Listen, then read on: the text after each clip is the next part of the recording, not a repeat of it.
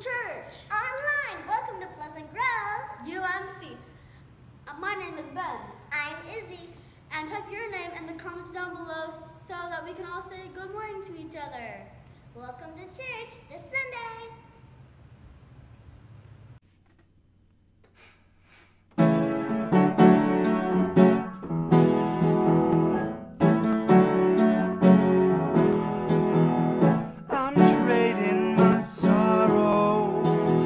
I'm trading my shame. I'm laying them down for the joy of the Lord.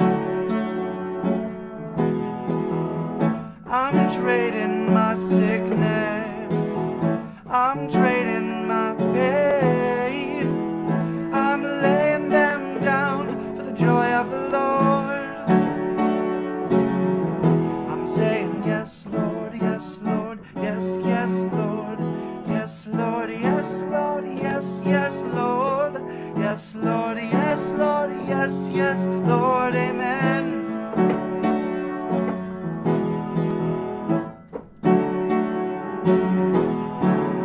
Pressed but not crushed, I'm persecuted, not abandoned. I'm struck down but not destroyed. I am blessed beyond the curse, for his promise will endure. That his joy is gonna be my strength. Though the sorrow may last for the night, his joy comes with the morning.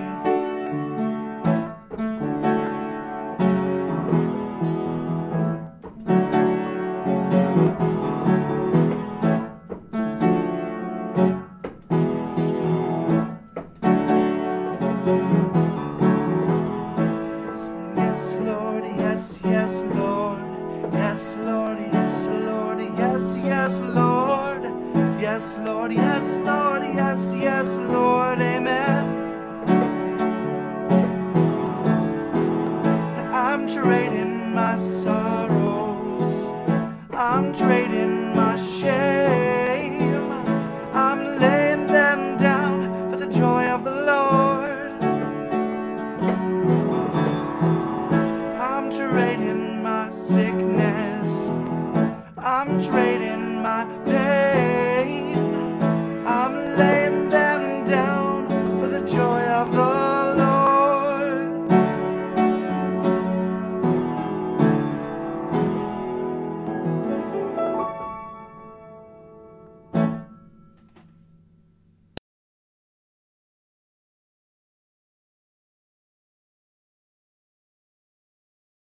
Let us pray. God, we come to you today as a new school year is about to begin. And Lord, we lift up the teachers, the school bus drivers, the administrators who have never, ever experienced a school year like this before. As they are busy trying to provide and prepare for our precious children, we pray for wisdom for them, for strength and peace, Lord. We pray for all of the children who will be learning either virtually or in person, that you would keep them safe, Lord, that you would help them to find opportunities to laugh and to connect and to experience the innocence of childhood that they so rightly deserve. God, I pray that you would be with parents for whom there have been no easy answers and no easy choices. Parents who are serving as learning coaches or parents that are sending their kids off on that school bus. I just pray, Lord, that you would give them peace and wisdom to know how to best support their children and the education system at this time. Lord, this is a year that we never could have anticipated, and yet you knew it was coming, and you are here with us every step of the way. May we lean into you in good times and in bad, and draw closer to you and to each other, instead of feeling divided from those that you have called us to love and serve. We ask all of these things in the name of your Son, our Savior, Jesus Christ, who taught us to pray together as one family, saying, Our Father, who art in heaven, hallowed be thy name. Thy kingdom come, thy will be done, on earth as it is in heaven. Give us this day our daily bread, and forgive us our trespasses, as we forgive those who trespass against us. And lead us not into temptation, but deliver us from evil. For thine is the kingdom, and the power, and the glory forever. Amen.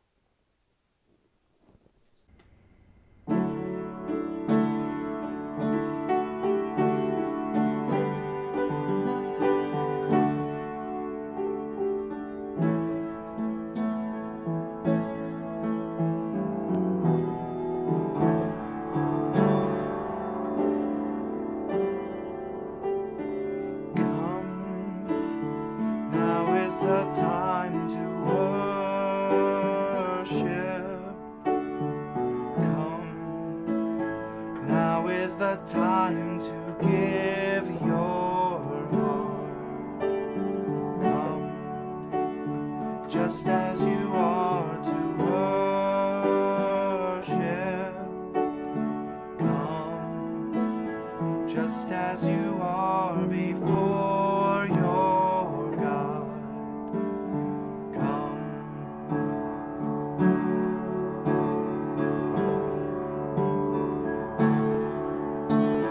One day every tongue will confess you are God. One day every knee will bow. Still the greatest treasure remains for those who gladly choose you now. Come, now is the time to worship.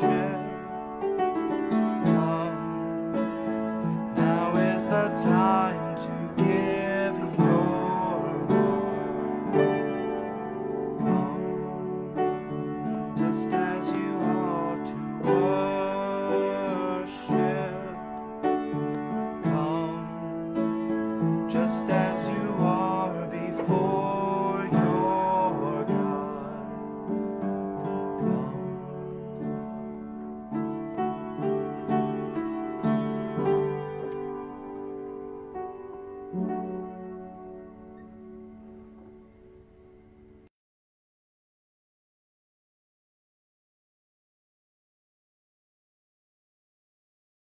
Hear now a reading from Isaiah chapter 61, verses 1 through 3.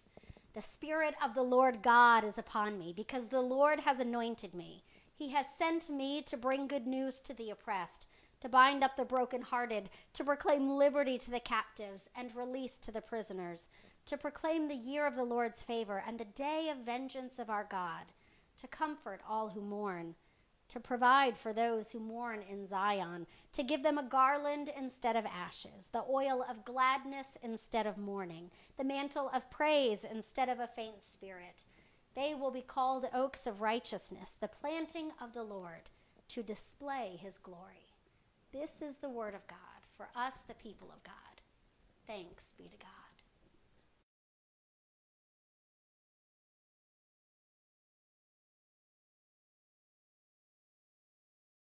Well, good morning and welcome back to Pleasant Grove United Methodist Church. Today I'm finishing up my initial sermon series entitled Getting to Know Your New Pastor. I've been sharing with you some of my faith events and what has formed and shaped me as your pastor. You get to know a little bit about my heart and my life and my calling.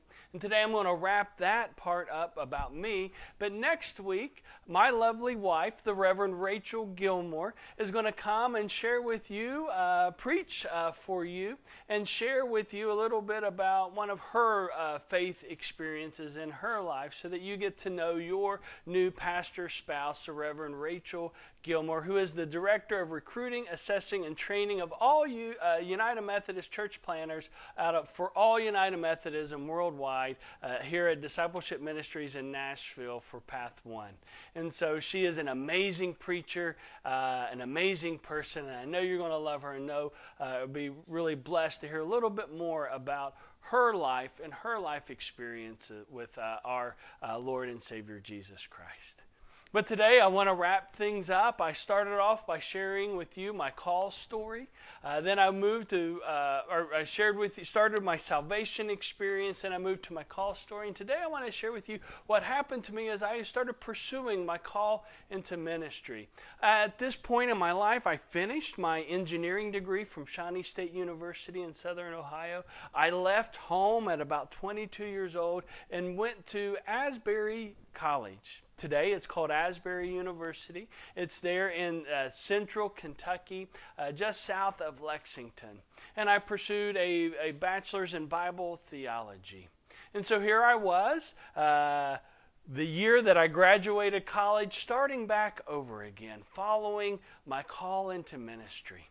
And as I started going to Asbury, I was super excited, but that excitement, just like everything that you do that is new, once you get into the routine and the rhythm, it becomes that, routine and rhythm. And when it started doing that, I started kind of questioning. You know, did God really call me to do this? Do I really want to start college all over again? I'm in the same classes as freshmen are. I've finished my degree. And here I am taking intro lessons, doing the same things that people 4 and 5 years younger than me are doing. Being away from home in a new and strange place with different people, different experiences, I started doubting. You know, also at this time in my life, I had been reading the Bible. As soon as I became a Christian, I started reading, and by this time in my life, I'd read the Bible 2 times over at least. And as I read, I don't know if you've done this, but as I read the Bible, it seems like people who are following God, who are called by God, the prophets and the priests and all of that, they hear God's voice directing them. You know, whom shall I send? Go and tell the people, thus saith the Lord. Again and again and again, we see as if God is directly talking to God's prophets, directing them, fulfilling those promises. Hey, I'm going to always be with you. I'm never going to leave you or forsake you. I will be a light unto your path. I will guide your every step. And as I started being filled with doubt, started questioning my call, started wondering if this is something that I really want to do and start all over again,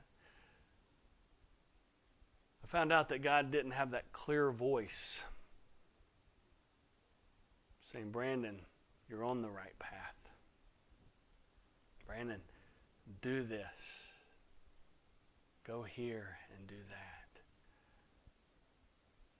And what happened for me is I started being filled with doubt and frustration and even anger, wondering, is this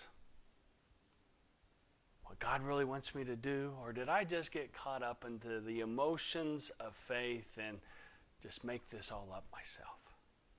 And at one night there at Asbury, very early on, I was so upset, so frustrated, and so fed up with this journey that I packed a bag, got into my truck, and when I went to turn the key, nothing happened.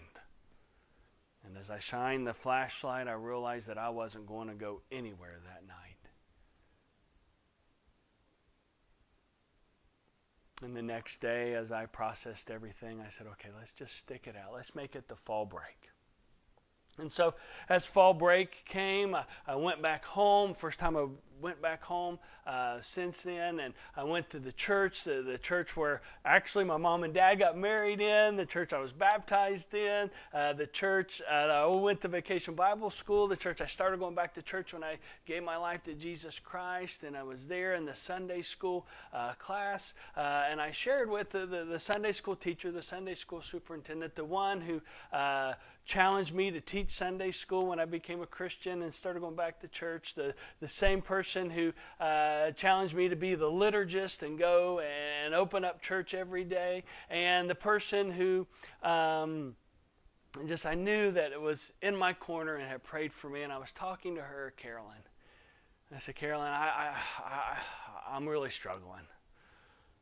I don't know if it's something I'm going to do. I don't feel God anymore. I don't hear. I'm just really confused, and I'm just ready to give up. And she goes, Brandon, don't give up. You know, your mom came to me one time before you were a Christian and said, please pray for Brandon. He's really in a bad place, and I was. And she goes, that night I started praying for you, and God gave me a verse. And in this verse out of the Bible, God, that I was reading, as if God was telling me that the Spirit of God's going to be upon you. He's going to anoint you, and you're going to do something amazing. That you're going to be like a tree, like an oak tree. That's what God's going to do. That's that verse that God gave me. I don't know. I can't remember what it was, but that was it. And I looked at Carolyn dumbfounded. I couldn't believe what I was hearing. She looked back at me like, what did I say? You see, at Asbury, every year that freshman class, they get a class verses. It's a verse that kind of guides them and directs them and helps form and shape them their 4 years there at college to give them hope and guidance. And that verse is The verses are the ones that we read. Isaiah 61, 1 through 3. The Spirit of the Lord is upon me, for the Lord has anointed me to preach good news, to bind up the brokenhearted, to proclaim release to the captives. And you will be a planting like trees, like oaks of righteousness, a planting for the display of the Lord's splendor. As soon as Carolyn described those verses that God gave her, I turned my Bible to Isaiah 61, 1 through 3. And I said, Carolyn, are these the verses God gave you that night?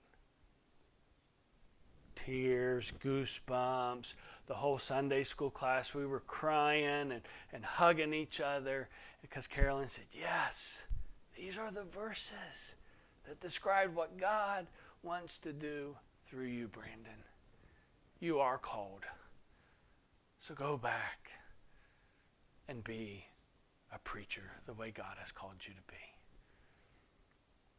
There are some things that I've learned through this experience over the years.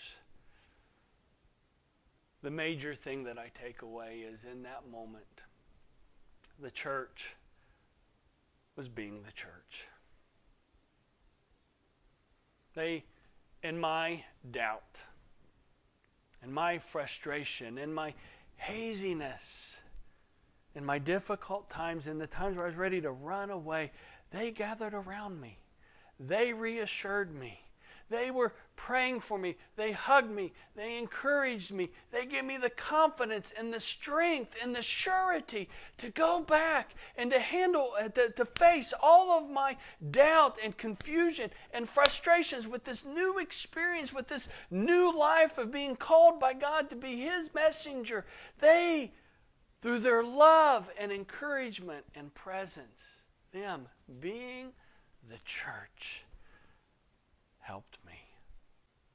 Now, these verses from Isaiah 61, 1 through 3, they were just like these verses that we read last week from chapter 53. These verses would have been very poignant, very inspirational to those to the Hebrews who are in captivity in Babylon, where they are cut off from their home, where they're cut off from the temple has been destroyed, where they're cut off to everything familiar, and they're there being slaves, being servants, being persecuted for this, that, and the other thing just by being Jewish. And they were wondering, like, how long do they have to cry out to God? How long are they going to face the consequences of their own rebellions and sins that they committed? And God is sending them messenger after messenger, hope after hope, message after message in and through this prophet Isaiah. And prophet Isaiah here in chapter 61 says, you know, there's going to be somebody that the Spirit of the Lord is going to be upon him. God is going to be doing something new in and through this person. And they're going to be there proclaiming release to the captives, freedom, healing. And they are going to be there, and their life and their ministry, who they are, everything about them is going to reflect the splendor of God. They're going to be strong in their faith. They're going to answer the call that God has given them. They're going to allow the anointing of the Holy Spirit to fill them and guide their life, and they will show the nations just how great and glorious God is. This was the original message. This was meant to give people hope that God's going to send leaders into their darkness, doubt, frustration, and even anger, to give them hope and to build them up so mighty that they're going to be like these big oak trees displaying God's splendor. Now fast forward a few thousand years, and Jesus picks these same verses up in his sermon to his hometown, to his home synagogue. And he gets up in this dramatic fashion and he opens the scrolls, and as he's doing that, everybody's going, whoa! What's Jesus doing? Hey, isn't this Joe's son? You know, Joe's a carpenter. Joe doesn't know how to read. He shouldn't know how to read. And here's his son. He should only know how to make furniture and work with wood. He's a carpenter's son. What is he doing? Opening the scrolls and going right to the point. You know, no, only rabbis, only very educated people do that. And here is this carpenter's son that everybody thought was illegitimate and illiterate. And he opens up the scrolls and he reads them for everybody. And people are amazed. And he essentially says, these things are fulfilled in me. And people are like, whoa. But then he starts unpacking things. And he says, you know, God's called me not to minister to the healthy. God hasn't called me to take this message to people here in the church, here in the synagogue, who already know him, who are in no need of a physician or help. But the Spirit told me to go out there. To go out to those who are hurting, who are sick, who don't know God. So I leave you all with this question. Who do you want to be as a person of faith? You want to be one who just consumes and is in church just to get what you want out of it? Are you the person who is willing to say, here I am, Lord. Send me. Use me. Pour out your Holy Spirit. Anoint me with your Spirit to do your work so that one day I can share with others the peace, the love, the wholeness, and the healing that I have in here that's offered to them. Are you willing to go to those who don't know Christ? To serve in the church and to go and to minister to those who are hopeless, full of confusion and darkness, who are sick and need the healing balm that we have in the knowledge and the salvation of Jesus Christ our Lord. May God fill us full of His anointing and send us out so that we all will be these oaks of righteousness, displaying the splendor of God, Father, Son, and Holy Spirit. Amen.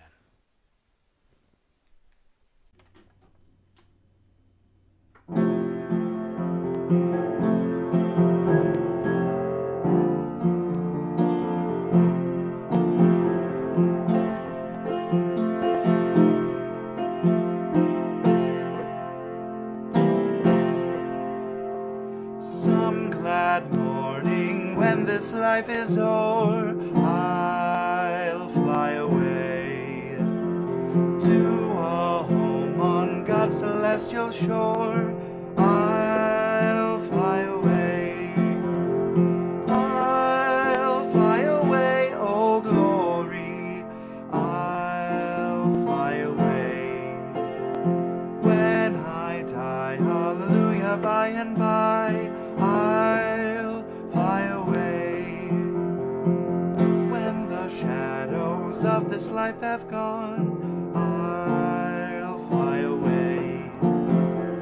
Like a bird from prison bars has flown, I'll fly away. I'll fly away, oh glory, I'll fly away. When I die, hallelujah, by and by, I'll fly away.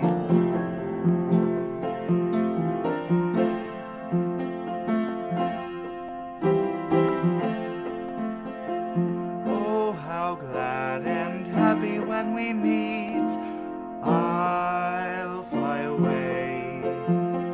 No more cold iron shackles on my feet, I'll fly away. I'll fly away, oh glory, I'll fly away. When I die, hallelujah, by and by,